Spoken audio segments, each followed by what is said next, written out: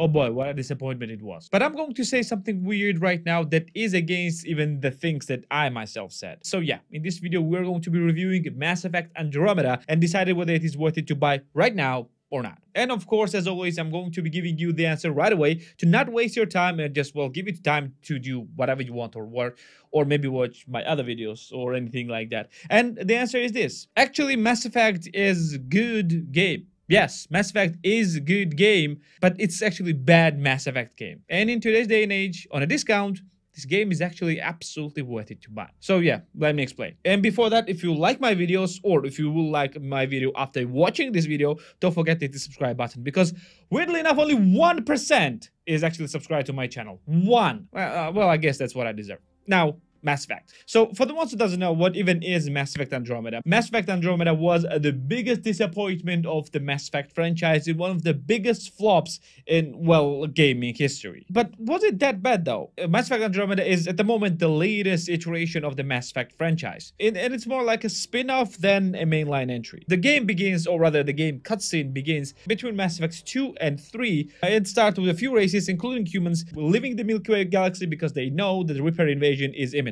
And they're going to Andromeda Galaxy to, well, possibly build a new civilization there after the Milky Way civilization will die. It takes a few hundred years to get to Andromeda Galaxy because, yeah, even with the sci-fi tech, Andromeda Galaxy is way too far for any tech to reach very quickly. And yeah, we play as a rider. We are playing as the son of Pathfinder and, well, future Pathfinder, son or daughter. You have actually a choice. And when we arrive, we realize that, yep, this galaxy or this cluster, or which is a Helios cluster, is actually not as a paradise as we thought. And there are some issues going on and we need to solve our problems. And, well, that's what the game is all about. As we go, we uncover the larger mysteries around the Helios cluster. But yeah, the main concept is that. Gameplay-wise, it is exactly the same as all the other Mass Effect games. It's a third-person shooter RPG. And to be fair, it's not bad at that one. Well, the shooter part at least. As you go through the game has a few different classes. That is a mix of 3 different main, well, paths. It's either combat, biotic, or tech. And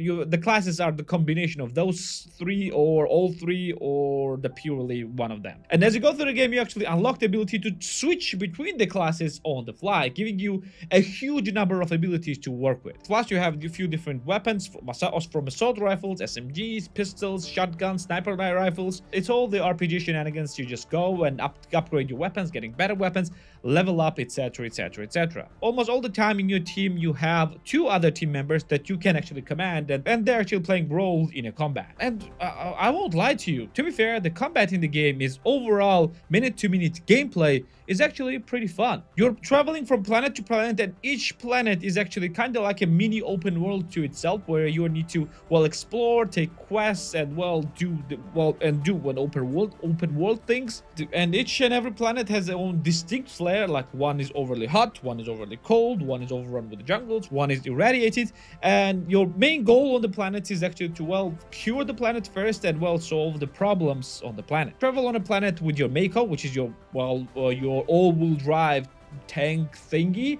And to be fair, again, minute-to-minute gameplay is actually pretty fun. Driving Mako is pretty cool, and the combat is actually not as boring as many would think. I still prefer a little Mass Effect 3 combat because it's a bit more fluid, but it's actually damn close. Except for one thing. The AI. AI is dumb as nails. Yeah, it's unless you're playing on a higher difficulties, yeah, it's going to be like breeze to go through an enemy. So yeah, that's a thing that I need to say. Graphically, the game looks pretty fine, even for today's day and age. And yeah, all those faces have actually been, well, more or less fixed. So it's actually looking pretty okay. But if all of this is fixed, why Mass Effect Andromeda did not make a comeback like, for example, No Man's Sky did? Well, because of the one thing that cannot be fixed with patches. The story. But what everybody thinks, story was the key part of the Mass Effect. Story and characters. Well, it's just meh. It's just okay and average. Characters are not as memorable, and you might remember only few of them and only few things about few of them.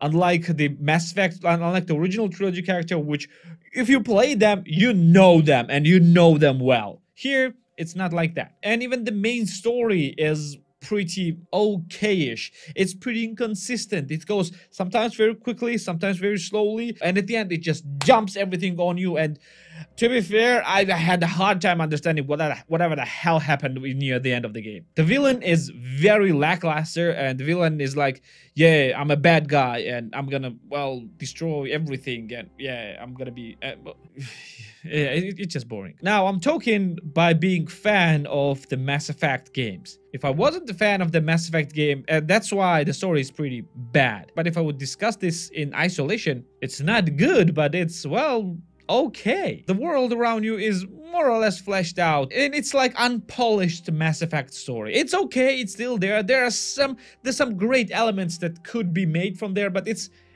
pretty uncooked. It's not there. As a standalone from every other Mass Effect, it's okay, but as a Mass Effect, it's a meh at best. But now, circling back to the main question. Is it worth it though? Now let's discuss the pricing of this game, and yep, in this case it's pretty important. So the game is available on Steam for the base price of $29.99 for Tier 1 and Tier 2 countries, and can go as low as $7.49 for both Tier 1 and Tier 2 countries. The game is also available for free on a Game Pass, so you can play it there as well. So now, is it worth it? For free on a Game Pass, if you have never played the Mass Effect games, yep, absolutely. You're gonna enjoy it, and this will be the best, well, kind of best, worst intro for the Mass Effect universe, because after that, it's going to be only better. If you have played Mass Effect games, yeah, on a Game Pass, yeah, it might be a disappointment, but yeah, you just need to play it because, yeah, it's just more Mass Effect. It's worse Mass Effect, but it's more Mass Effect. For everyone else, for a full price, nope.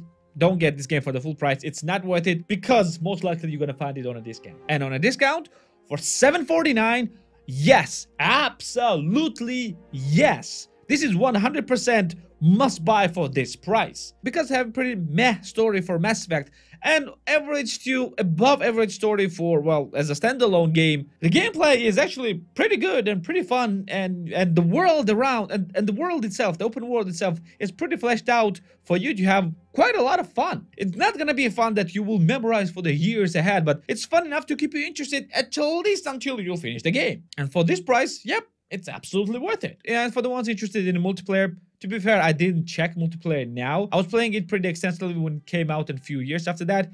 And yeah, it's basically a horde mode, so yeah, just stick to the single player. Overall, Mass Effect game was pretty disappointing Mass Effect game, but it was somewhere between above average to, well, almost good RPG. Despite what people are saying, and despite what I was thinking, now looking at it years later and just playing it again, it was pretty okay-ish. And certainly it's better than a lot of modern games. Just don't pay full price for that. Buy it on a discount or on a Game Pass, and don't expect the same signature Mass Effect as from the original trilogy. Just don't do that. You better go and play the original Mass Effect trilogy, Legendary Edition, if you want a true Mass Effect experience.